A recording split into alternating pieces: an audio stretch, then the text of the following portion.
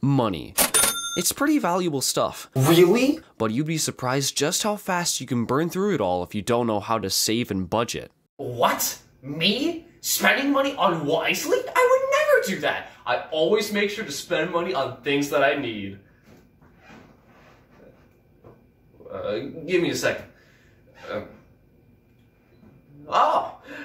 I'm in crippling debt.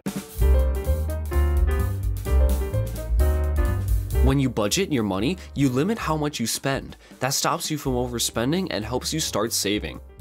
If you have a job, you should aim to save at least 15% of what you earn each week.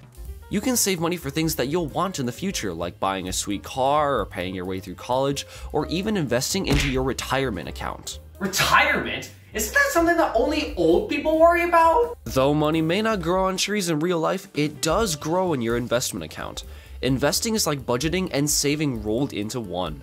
You can split your paycheck into what you can afford to spend now and invest the rest. Be wary of credit cards. Those innocent pieces of plastic can trick you into spending money that you don't have. $10,000 credit limit, let's go! 80-inch TV, here I come! Don't do it! If you can't afford something now, you probably won't be able to afford it in a month. And if you don't pay right away, they charge interest. So what cost $1,000 last month may cost $1,200 the next month, and then $1,400 the next month, and then so on and so forth. So now you know! Use budgets, put money aside, invest, and avoid debt so that you can save enough money to take care of the future you. Don't be like me and spend money that you don't have. Be responsible with your money or else the debt monster will come find you and take all of your belongings and every dollar that you have left.